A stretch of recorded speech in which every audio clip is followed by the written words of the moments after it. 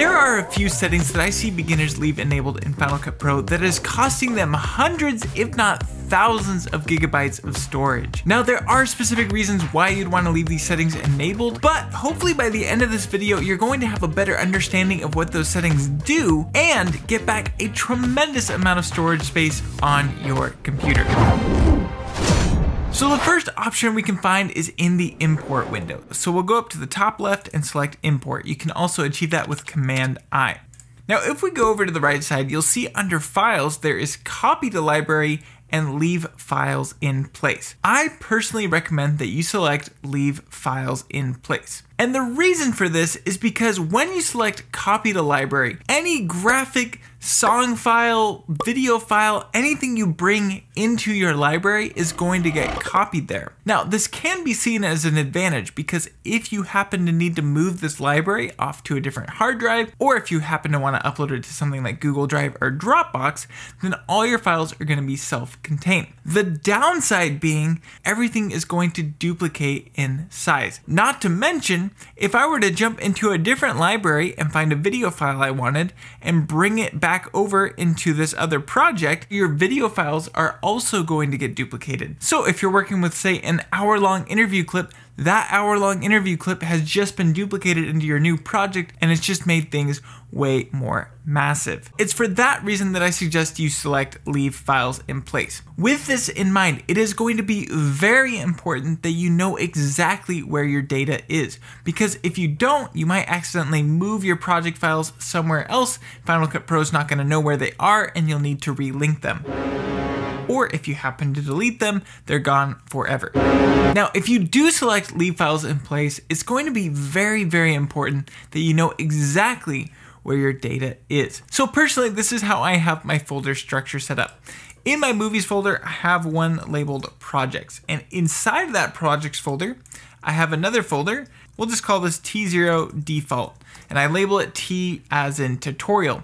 Now this is going to be my default folder that I copy all of my projects from. In here, we're gonna add a footage folder, we're going to add music folder, we're gonna add a sound effects folder, we can add a graphics folder, and we could even add a library folder. So we have all my folders in place, and before I create the next project, I would go into my T0 default, and we'll just push Option, click and drag to duplicate it. I would rename this to be T1 and just call it whatever the project is, how to subscribe. Now this folder has that structure. I can go ahead and import all my footage off of my SD card into this footage folder. So we can go in here, find the footage I want to copy over. I'll just push Command C and then drop it into my footage folder here. So once I have all my folders in place, now it's time to go to Final Cut Pro. We'll just go ahead and locate that. It was on my desktop here, and we'll just go to the projects folder. It's in the how to subscribe folder, and we can import our footage.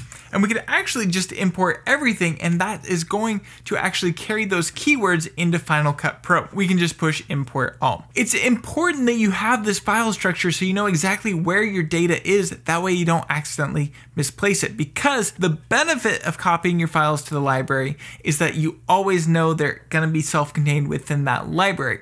However, that comes at the expense of a lot of storage space. If you don't want to bother building out your folder structure like this, I highly recommend you go check out my friend Matthew O'Brien. I'm going to link that down below. He has a great Finder template that you can pick up. This video is obviously not sponsored. I am just good friends with Matthew, and I really appreciate the hard work he put into his template. Also, when it comes to importing in Final Cut Pro, if you're importing off of an SD card, it should be noted that you cannot select leave files in place. You're always going to have to copy it to the library regardless of your options beforehand. However, this does have some of the benefits of copying to the library. For example, all your footage is going to be with that library, and then if you happen to need to pull some footage from this project and push it into another project, that project is going to actually leave files in place. If you decide down the road that you actually do want to copy all of your media into the library, all you need to do is select your library, go to the right side and find this consolidate button.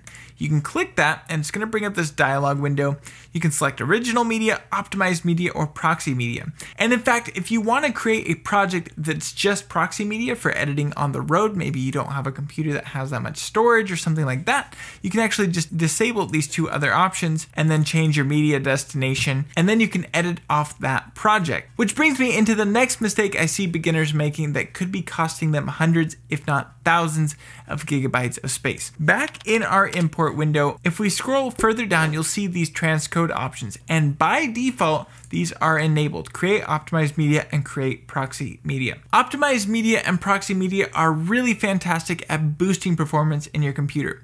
But honestly, Final Cut Pro is so well optimized that a lot of the time you don't need to optimize your media. I strongly recommend that you disable these two options. Then you start playing around in Final Cut Pro and you see how smooth your footage is working. If you're having a hard time with your footage, then at any time in your project, you can right-click that footage, select transcode media, and in here you can create an optimized version or proxy media. Now the specific file I'm already working with has been optimized for Final Cut Pro, so I can't do that now. But I could create some proxy media and I could change it over to H.264. We could go down to 12.5% of the original scale, so you can get really small. The benefit of optimized media, it is the same quality as your original media. It's going to retain all the same bit depth data, it's going to retain all the same resolution data, all of that. Proxy media can vastly boost the performance of your computer at the cost of losing resolution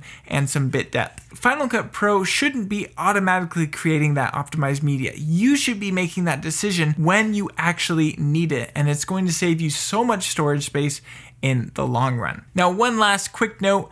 To use your proxy media, you're going to need to go up to View and select Proxy Preferred or Proxy Only. I usually prefer Proxy Preferred because that means you don't need to set everything over to a proxy video. However, with that in mind, you're going to need to go back up to View and select Optimize Original when you want to export your video. So the very last setting that I would consider changing if you want to save yourself a lot of storage space is going up to Final Cut Pro, selecting Preferences, finding playback, and disabling background render. Background render is again another performance enhancing thing, but a lot of the time you don't even need to render in Final Cut Pro because it's just so well optimized, especially if you're on Apple Silicon. I strongly recommend you go ahead and disable background render, and then if there's a time where you need to render out something, you can select a clip and push Ctrl-R. This will force Final Cut Pro to render that segment so you can play it back if you have a lot of graphics and your playback is really starting to slow down. So hopefully by changing these three things in Final Cut Pro, you are going to save yourself so much storage space, and when you do need to make the decisions where you use these features,